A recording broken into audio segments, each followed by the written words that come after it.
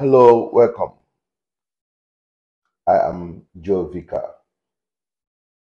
Um, I want to, I know that this video may offend some people, but frankly speaking, I'm not doing this video to offend anybody. Why I'm making this video, or why I want to analyze this video of Ihedi, is number one, because of many people that must have listened to him, and that may, because of it, to backslide or run away from Christianity, just like he did. Number two, to correct an impression for those who still remain in our church, but they don't know the truth. This channel, I try as much as I can to stand on the truth, because posterity will judge me, God will judge me if I fail to tell you the truth.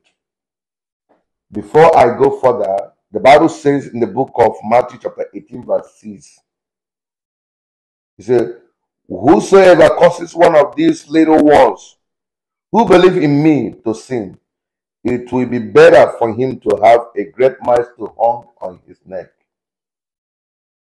Based on this scripture, please listen to this boy. I will finish up the analysis at the end of this video. Listen to him. In 2014-2015, there was a powerful man of God in Enugu State called Rev Fr Mbaka.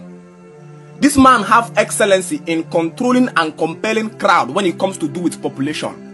In those days, he was one of the Reverend Fathers that began ministries that compelled crowd and dominance. In fact, he is a father when it comes to criminality. And so in 2014-2015, this man manufactured what is called the Holy Ghost calling card. I was in GTC Enugu then. And so this is how the Holy Ghost calling card works. It is sold for 200 naira. And so when you come to the church or when you come to adoration ministry, because that time his church is Christ the King at the back of ShopRite, Enugu, and then GTC is opposite ShopRite. So when you come to the church or when you come to adoration ministry, this card is sold for 200 naira each for Holy Ghost to call you and speak with you 2 times. And this man compelled the minimum of the people that come to this man adoration in a night, every Friday night, is at least 500,000 people. That's the first place I saw what is called human population. And out of these 500,000 people, at least a minimum of 200,000 humans is going to buy this Holy Ghost scorecard. Now, when you calculate 200,000 people times Holy Ghost scorecard to 200 naira each, per each person, that's 40 million naira made one night, minimum average, on Holy Ghost scorecard. As a young, zealous, passionate Christian, I wanted to speak with the Holy Ghost. That appetite was so much zealous in me. So I bought 2 so that I can speak with the Holy Ghost 4 good times. And that they just finished, they just gave us maybe mid-term break. So I bought that 2 Holy Ghost card and began to head home. When I reached, I announced with my family that I came with a package, the voice of the call of the Holy Ghost. Everybody in the family was expectant. Few days passed, and all of a sudden, the phone call, my phone rang, and it was the Holy Ghost calling. I screamed, and all the members of my family gathered. Before I answered the call, everybody knelt down round our center table, closed our eyes, and ascended in the realm of the spirit. The phone was placed on the center table like an ornament a lover just gave his new girlfriend. As the phone was ringing, all of us ascended. The Holy Ghost is about to speak for us with us, one-on-one for the first time. And so I picked the call, and the voice of the Holy Ghost came in the voice of Mbaka. Malakabarado shato lekozi wachuku we ekechiriginamo kedeba no weketegi mbri. I come to you by the power of the Holy Ghost. Are you looking for job? Malakos chukuna popeli goes on a popeli goes on a popeli goes on. Receive job. That house that is not progressing, I uproot. Hey, what's wrong with you? No shishi. When you take it no shi ya. When you take it no shi marabarabarakato shata. Habam na mo. Before you know it, my mom, hey, I take it, receive, mala, chateau. Now, no one came, the thing become too much now. That time, I was in the spirit, mala, cozy, la, barakote, amen. And the man was like, Mwachukwu si women, malakato, onye ka akpodo na woli ya, onye ka akpodo na woli ya, topia, ekechemia, Mwachukwu, olu ki na acho, nwetolu, onye ka send the last dent na mo, hatongi na mo. The call lasts for about 2 minutes to 3 minutes. Everybody in the family, the atmosphere was fumigated with the voice of the Holy Spirit. And then Papa caught. Everybody was so happy. But then I went back in the corner and began to think as a critical thinker. Was it the voice of the Holy Spirit that actually speaks to us? Was that the voice of the Holy Ghost? But as a young secondary school boy, I was actually unable to fathom what happened. Because my mother was trying in her own nervous sense to speak to the man to get the response of the man. It was all in vain. Few years later, it now dawned on me that Rev Father Mbaka drafted a system by which he will record a voice, put it in a computer, and then when he finished recording, he will send to like 1,000, 2,000 people, call one time and play the voice record he recorded for 2,000 people too, with different problem to receive that prayer.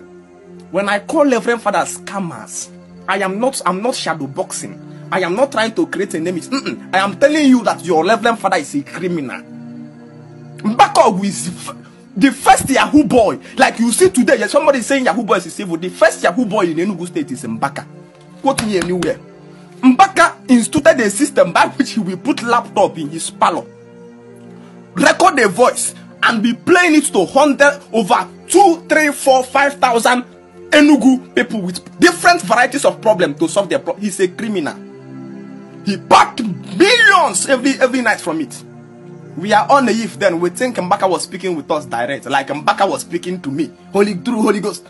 I never know it was a program voice. The same voice is giving me that is looking for finances. The same voice is given to somebody in Parkland UNT Parkland Hospital.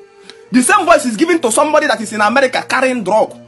The same voice is given to somebody that have liver cirrhosis. The same voice is given to somebody that is financially broke. The same voice is given to somebody that his community have no single factory to employ them. The truth of the matter is, the young man makes a vital point, but I will only condemn him where he was careless in his utterance. Number one, you don't call somebody that the court has never judged criminal as a criminal.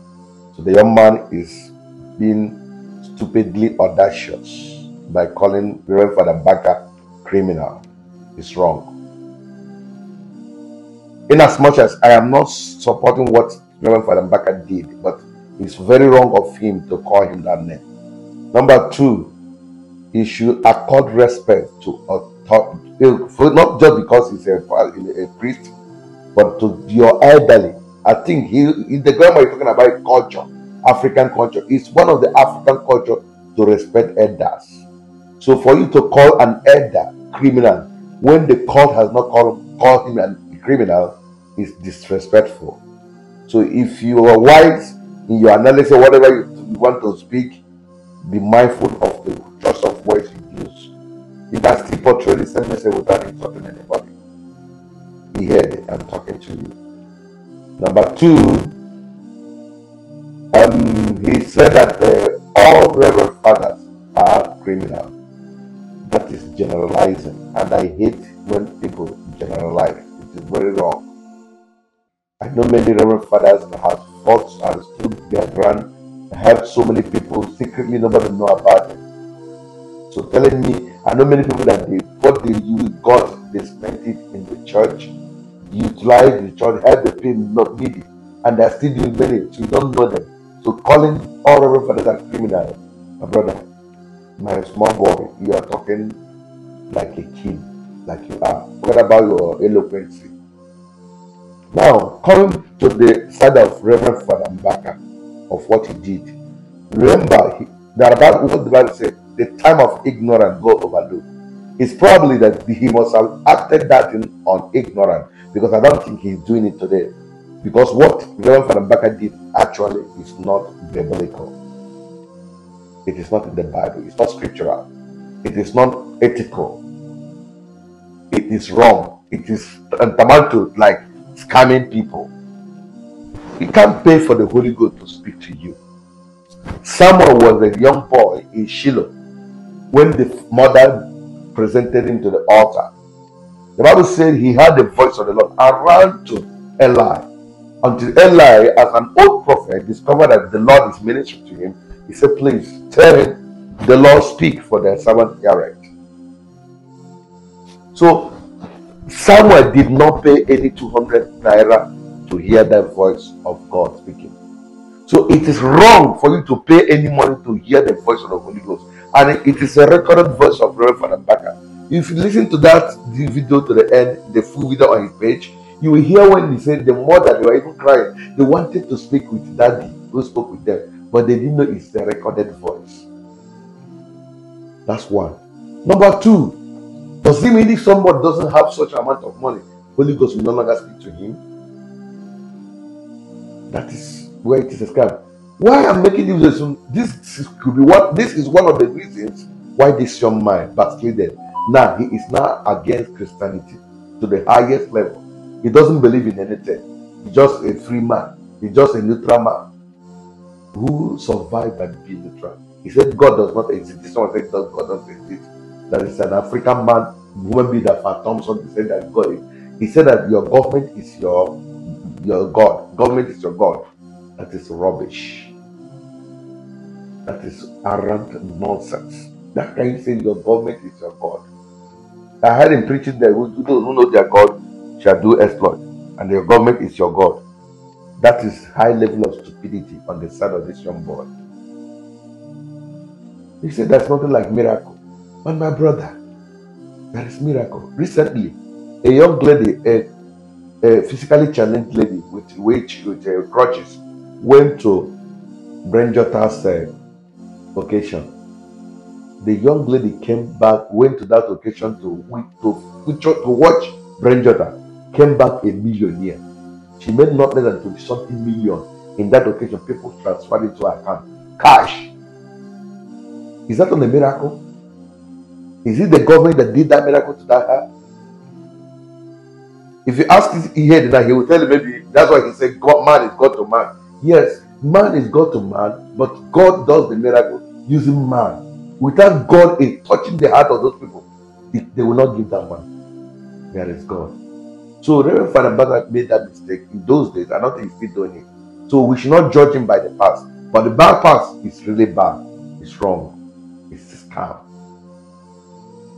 I know you may insult me, you may speak whatever, but I'm telling you the truth.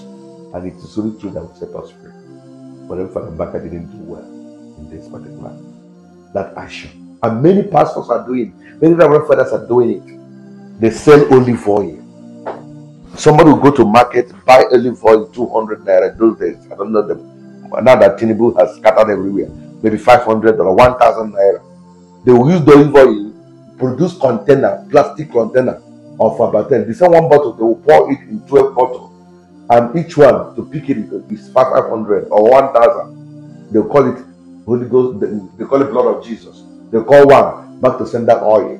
Call this one thunder fire my mother oil, their mother oil. Call this one, if you touch me, you die oil. Not different name, the same olive oil, different name. This one, which one do you need? If you need thunder fire your mother oil, 2,000 naira. If you need to die by fire, 100, 1,000. The same oil you bought in different container and use it to scam people. Many are still doing it today. But woe to you that is making this young one to go astray, misleading them. Today we have many people claiming you don't know whether they are pastors, you don't know whether they are men. Confused generation because of some of the action we pastors, we reverend fathers, we ministers did. These ones are falling a prey. I pray that this message will reach anybody that watching well. Share it to anybody. Let's remove our hands from anything that will bring shame to the name of the Lord. The Lord knows those who are His.